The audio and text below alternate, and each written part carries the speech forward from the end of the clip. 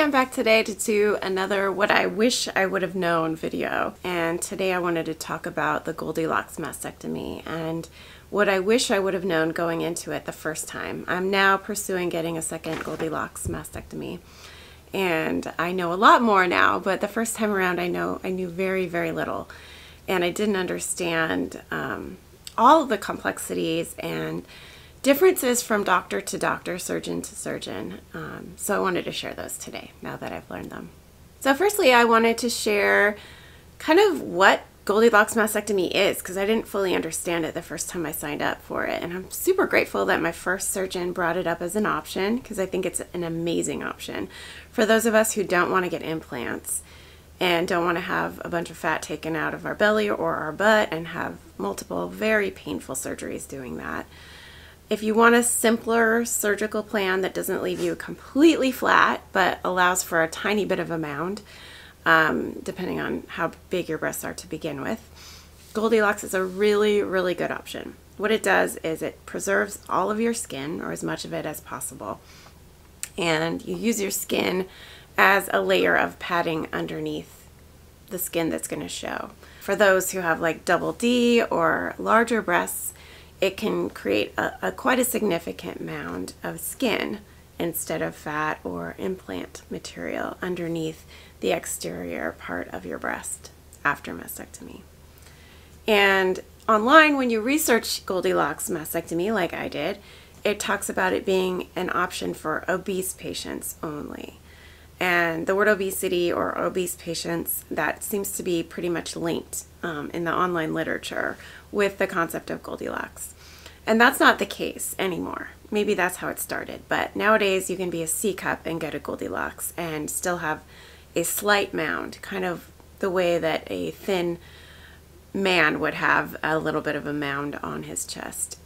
It's not going to look like a voluptuous women's breast. If you have a C cup, it will be less than an A cup size for sure at that point. And if you have a D or a double D, then maybe it will be a full A cup size, depending on your surgeon. It really varies. But the concept of Goldilocks is open to a lot more women than it was originally considered to be an option for. And so that's something to know, especially as you're researching it online. The other thing I wish I would have known is I wish I would have known what those differences are in different surgeons. Some surgeons have outcome photos that are just gorgeous and very breast-like, and other ones have photos that are not as gorgeous. And so I would encourage you, if you're looking to do a Goldilocks, to get many second opinions and look for photographs and ask before you even see a plastic surgeon. It is the plastic surgeon that will likely do the Goldilocks and not your breast surgeon. Before you even meet with that plastic surgeon, make sure that they have done Goldilocks mastectomies on women your size before. It's been really hard for me to find, in my area at least, plastic surgeons who have done a Goldilocks mastectomy on women with double D or smaller breast size. Most of them are doing Goldilocks procedures on obese women, and they have mostly pictures to show you of obese women. Those pictures are not going to be helpful for you if you have smaller breasts or medium-sized breasts. And so I would just encourage you to get photos. And also, another thing I wish I would have known is that some surgeons leave a layer of fat under the skin, and some surgeons just use skin for their Goldilocks procedures. And so you might ask that question too, because that's going to make a difference as to how much bulk there is underneath your mound, your outcome. It's a little bit debated whether it's safe to use a layer of fat, because when you go to use a layer of fat for thin women with a smaller BMI, you might have less fat in some areas and more fat in other areas under your skin. And so, for example, in my body, in my situation, I have very little fat under my skin.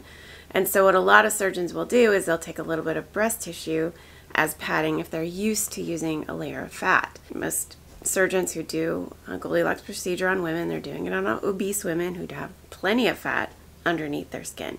So they're used to kind of preserving an extra padding layer. And for me, I would rather not preserve any breast tissue. I would rather just stick with the skin and make it a smaller mound, because preserving breast tissue increases your chances of recurrence. So I don't want to deal with chances of recurrence being increased. So I was looking not only for someone that could do a Goldilocks on someone with a D-sized breast like my own or double D. I was also looking for someone that only uses skin in their procedure, in their practice, and not fat. Something I just learned recently this year, way after I had my first Goldilocks trial. I didn't actually end up getting a Goldilocks the first time around, and I'll talk about that in a minute, but I learned that some surgeons are now even able to preserve nerves underneath the skin and inside of the skin, and actually preserve your feeling while doing a Goldilocks procedure. And so that might be something you'll want to ask for too. I'm sure that that's pretty rare. The plastic surgeon I'm going to up in Seattle that does that, her last name is U-M, and she's the only one I've heard of that does that up here in the Northwest. So I'm sure on the East Coast that is a little bit more likely to find, but maybe not. I think most people get training like that probably over on the East Coast and not as much on the West Coast. So that might be something to ask for too, and I sure would have liked to know about that my first time around. Another thing you can preserve is the nipple, if you would like to. What they do with the Goldilocks is they cut out your nipple, cut around it, and then they sew it back on when they're all done forming the overlapped skin breast mound. So you will not have a nipple that has nerves intact. You will not have a nipple that is still attached to your actual skin the way it was before. But you can find a lot of photos online of nipples that have been sewn back on in a circle around the nipple or the areola. And it usually looks pretty good because even if you have scarring, the scarring's usually pink and it matches your areola, and so it doesn't look bad, but it's not going to preserve your nipple sensation, which is kind of, for me, the biggest win, or the biggest point of preserving the nipple would be to preserve the nerves in the nipple, your sensation of cold and hot and touch. And you won't have that if you have Goldilocks with nipple preservation. The other thing about nipple preservation is that sometimes it doesn't work and your nipple tissue dies. And it's pretty common to have nipple necrosis. And then you have something that looks a little odd after that tissue death. And so I'm opting to not preserve my nipple, and I'm totally fine with that. I think it would be better to have just smooth skin instead of kind of a scar that is in the shape of an areola with no nipple there in the end. So that's how I'm doing it, but a lot of people have asked to preserve their nipple and have done well. So like I said, my first time around I asked for a Goldilocks, and I was pretty happy to be getting one. In the end, after they cut into me in surgery, they found that a lot of my skin had calcifications in it, and so they were not able to do the Goldilocks. They had to cut out more skin than they had thought that they would have to. And so the biggest thing that I regret in my first surgery planning process is not having a clear and written plan for if the Goldilocks was not achievable, if I could not achieve a Goldilocks. I did tell my surgeons that I wanted to be as flat as possible, so they knew that as a backup plan. They did not follow that backup plan, unfortunately. So I was pretty clear, but I definitely would look for a plan in writing, and I will do so with my second Goldilocks mastectomy coming up here. If you've seen my prior videos saying that I was just about to get one, it was canceled and was put off 3 months, so I'm still waiting to get it.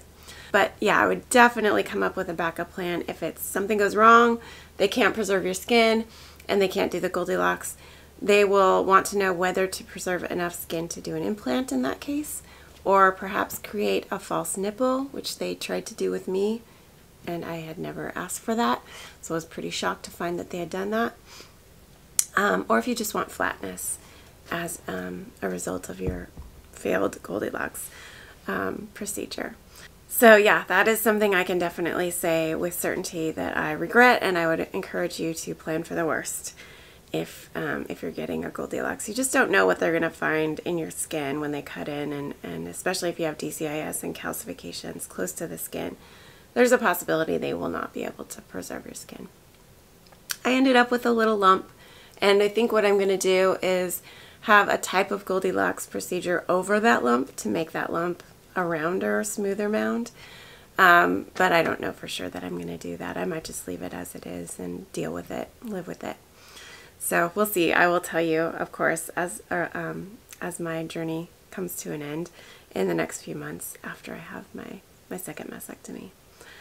But those are the 6 or 7 things that I really wish that I had known about Goldilocks procedures ahead of time. And I hope that learning about them helps you in your journey with breast cancer or preventative mastectomy. And I'll see you in my next video. Take care.